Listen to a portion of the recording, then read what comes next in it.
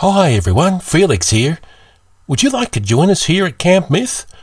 Show us how you're enjoying the story so far, and our favourite entry will entitle the winner to join Moxie, Argy and me, Felix, in a future Camp Myth story.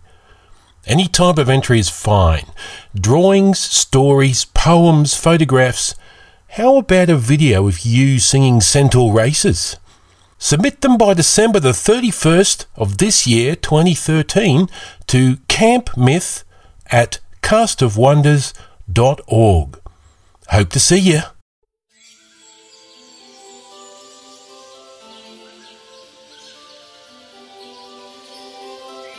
This is Cast of Wonders, the young adult fiction podcast featuring stories of the fantastic. Welcome to Camp Myth. Chapter 12, December 11th, 2013. Welcome back, campers. Are you ready for our next chapter? Last week, our trio of campers dove into their Camp Myth training handbooks and concocted a plan to earn their first merit badge. The sun's up, campers.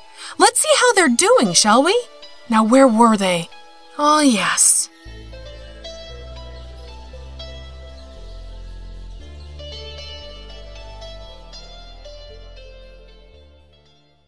Camp Myth, Phoenix Watching, by Chris Lewis Carter.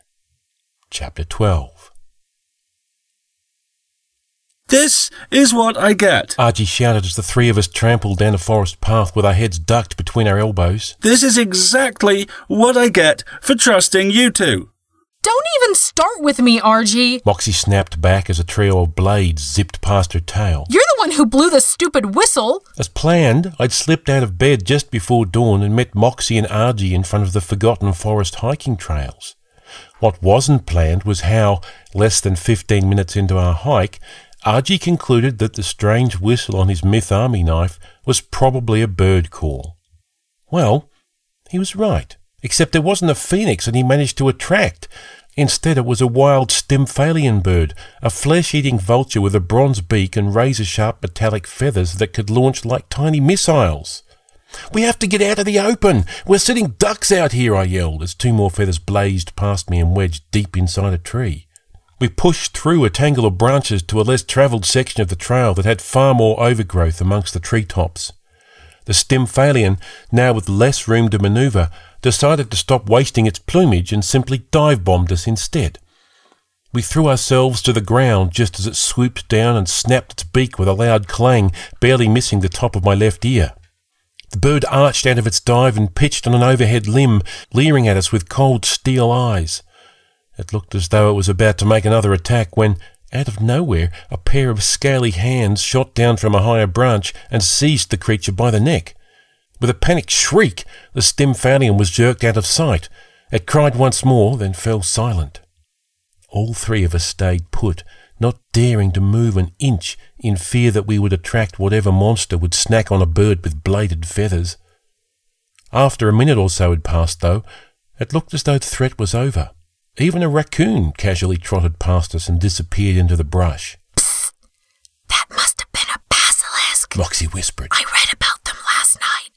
They're tough, but only eat birds and other small animals. And if it's not? Argy asked. In that case, I don't need to outrun it. I just need to outrun you. As if to prove her point, Moxie got to her feet and raised her arms. See? Not interested. We both stood up, still panting heavily from our mad dash through the forest. Aw, come on, you two. Moxie said. Don't tell me you're tired already. For your information, I've started working out, I said. Well, it isn't working out, He quipped. Argy laid his pack on the ground, then took a step back to survey the treetops. No phoenix in its right mind is going to build a nest in basilisk territory. We need a plan. If you were a phoenix, where would you go? I have some thoughts on that. Moxie opened her handbook to a trail guide for the Forgotten Forest. Before our little whistle incident, I was leading us to this clearing right here. She tapped the page with one long pointed fingernail. There's a ravine nearby where a phoenix could gather rocks, and a stream where it could catch fish. I'm not sure how far we've gone off course, but I'd still guess it's no more than a few 100 yards away. Follow me. We headed deeper into the forest, so much that only thin slivers of sunlight filtered through the tree line. Our steps were marked with snapping twigs and the percussion of countless leaves. It was actually pretty peaceful until Argy tripped over a gnarled root and stumbled headlong into an alder thicket. Oh, why couldn't there have been a badge for sitting quietly? He said, fighting his way back onto the narrow path. Hey, look at that. Argy pointed to a nest that was hanging upside down from a branch. Sitting inside, contentedly clinging to the twigs, was a rainbow-coloured bird. That's an ouslam, I said, having tracked down its picture in the MYTH. It says here that it's also the only bird that flies backwards. It does so because, while it doesn't know where it's going, it likes to know where it's been. Suddenly, a dull rumble echoed throughout the forest. The ouslam's tiny eyes grew wide. It dropped out of the nest and began to fly in tight backward circles. Faster and faster it flew until it formed a tiny spiral of light, then disappeared. What the... Where did it go? Argy said, inspecting the area around the nest. The handbook also says that an ouslam is capable of vanishing if it feels threatened. But we weren't going to hurt it. Argy whined. What was it so afraid of?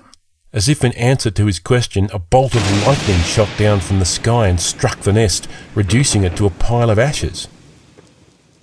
All three of us jumped back and looked to the treetops, where a large bird roughly the size of an eagle was staring down at us from an overhead branch. It had blue and yellow feathers and two small curled horns growing from the top of its head. Electricity crackled behind its eyes. It flapped its wings, and another dull rumble echoed through the trees. I'd read a little about this creature the night before, but I didn't think we'd actually encounter one. Guys, that's a thunderbird, I said. We must have accidentally wandered into its territory. Moxie glanced my way. And it can shoot lightning? From its eyes, yeah. We should probably get out of here then. I'd say so.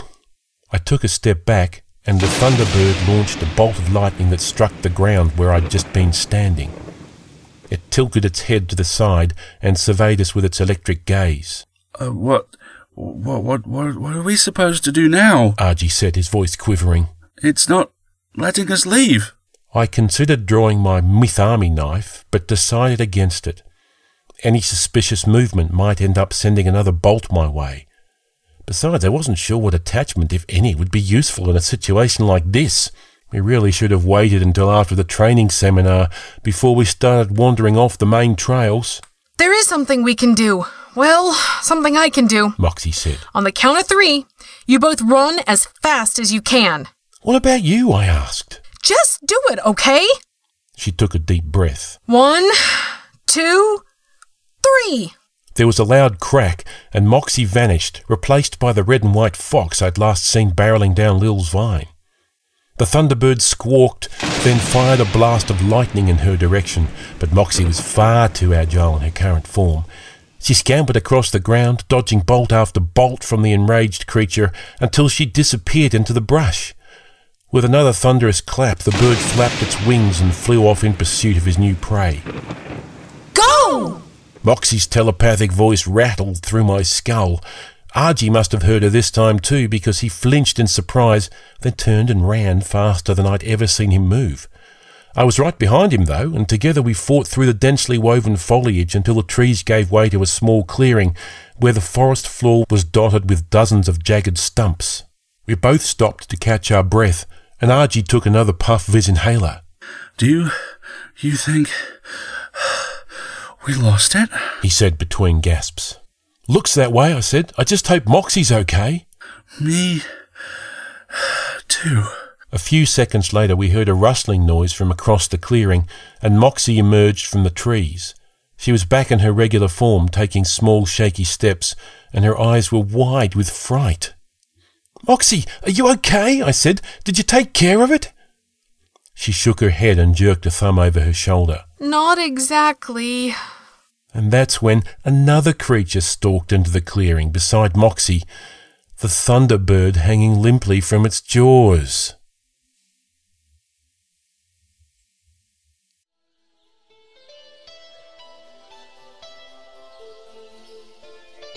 This week's Camper Spotlight is on Eris and Millie. Felix says, as far as Faye go, Eris is the toughest girl I've ever met. Everyone laughed when her best friend, Millie the Kitsune, said they had just caught a giant sea monster. But I should have known she wasn't. Cracking jokes. Humans love puns, right? Oh, Felix. Eris and Millie were invented by Gregory Bernal. You can find the picture of them on the Camp Myth webpage. Cast of Wonders could use your help. We love to bring you free stories every week, but without you, it's just not possible. Please consider donating at castofwonders.org, where you'll find PayPal buttons for regular and one-time donations. Or you can help spread the word about us and our projects and our weekly stories by blogging or tweeting, writing us a review on iTunes, or liking our Facebook page. There's lots of ways you can show your love for our tales of the fantastic. Camp Myth Phoenix Watching is a Cast of Wonders production brought to you by Wolfsbane Publishing and featuring the voice talents of Kate Baker, Adam Black, Tina Connolly, Graham Dunlop, Christiana Ellis, Marguerite Kenner, Alethea Contis, Alistair Stewart, Ian Stewart, and Barry J. Northern. You can learn more about the world of Camp Myth at our website, castofwonders.org. Our weekly episodes are released under a Creative Commons Attribution, Non-Commercial, No Derivatives license. Please don't change it or sell it, but we'd love it if you'd share it.